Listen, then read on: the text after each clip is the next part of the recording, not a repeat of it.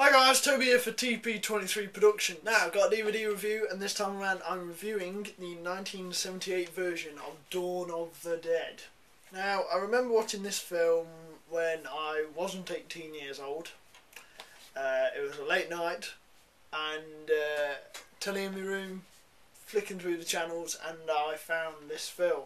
I can't remember how old I was, but I don't remember being of 18 years old because I remember I was younger than 18 when I got it on DVD. However, this was the film that started all the zombie love genre off for me.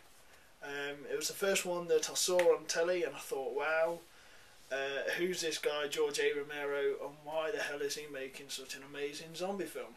Gist of the story is, there's a zombie outbreak. There's a house that's being cleared out by sort of army/police presence, and two friends go into the house and they're killing a load of people. They manage to escape the carnage, the horror. They cross paths with two people, and they both seem to be news reporters/producers.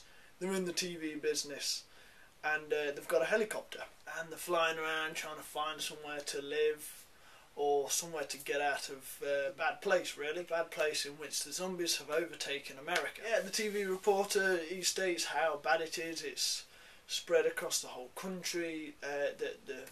The friends, the loved ones, they're all eating each other. The fact that the numbers are growing immensely. Things like that. And as you go over the helicopter view and they pan over the area, pan over the land of where they're flying over, and you can see zombies walking, and that's a pretty cool scene to see, really. Zombies just walking the fields, and how far the helicopter flies and how far the pandemic has gone.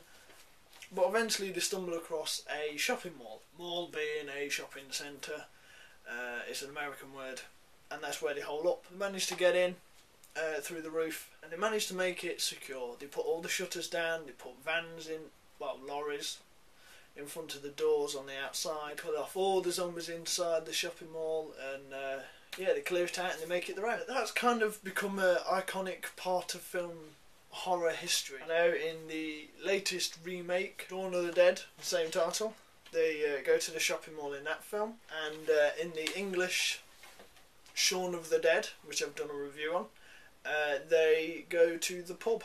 Instead of going to the shopping mall as Dawn of the Dead did, Shaun of the Dead did the British version and go to the pub, which could make sense in a way. It's an awesome film. Time seems to go by. At one point they're growing flower, well, they're growing vegetables, and they're growing old in the shopping mall, and yeah, it seems to be as though years have passed and they've been living there for a long time, so it seemed to have worked. Well, that's what the impression gives. They don't actually say, 5 years later or anything like that. In all honesty, it's a very good film. At one point they're fighting more than just zombies. The film does seem to go on, like I've mentioned, for a long time. Like, the years seem to pass by, so it seems to as though they've done the right thing. They've held up pretty well. They don't seem to get attacked by zombies. So the storyline is pretty good. Survival. They survive in a shopping mall, and it happens to work pretty well. Now, because it is the 1978 version, the makeup effects aren't great. I wasn't alive in the 70s, so I can only speculate that back then the makeup was top quality stuff. The attacks on the humans are pretty good. I'm not going to lie, when a zombie takes a chunk out of someone, it does look pretty good. It looks like they've taken a massive chunk out of their body. So, death/makeup effects, pretty damn cool. There are some good death scenes. They do go all out, really. A lot of the prosthetics seem to be rubber, so yeah, they don't mind being ripped and torn and shredded apart, which is good. It's a zombie film, so you want to see limbs being torn and flesh being eaten.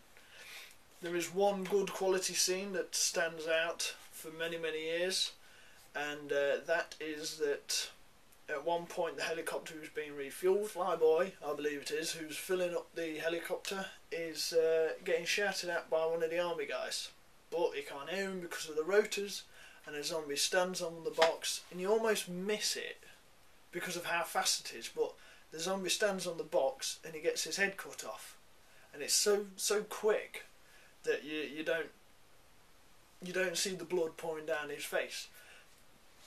And in all honesty, it's an awesome scene. It was real, the rotors were real. The death of the zombie was pretty cool. I mean, he gets killed by a rotary blade on a helicopter.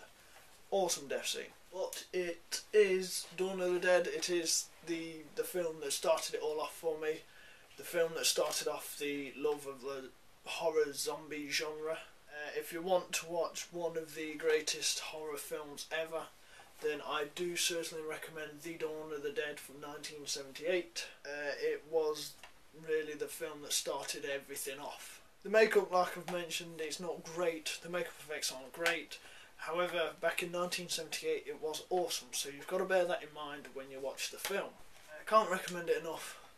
If you like zombie films of today's standards, then you must watch this and go back in time and just see where it all started, really.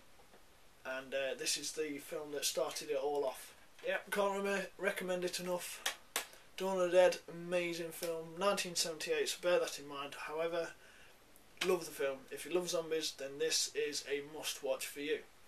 Also guys, use the code TOBYTD, get you 20% off any We The Devoted gear. All the links down below. But thank you very much for watching my review of George A. Romero's The Dawn of the Dead from 1978.